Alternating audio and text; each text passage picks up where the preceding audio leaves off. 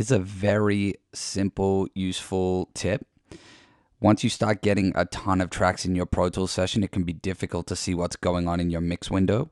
So if I push Command equals right now, it will go to my mix window. And as you can see, I cannot see all of the tracks. So if I push Command Option M, it's going to make everything much smaller. And that way I can see everything that's going on. If you want to expand it again, same thing, Command Option M will make everything bigger. And then to get back to your main timeline, Command equals, and then you're back to your main window.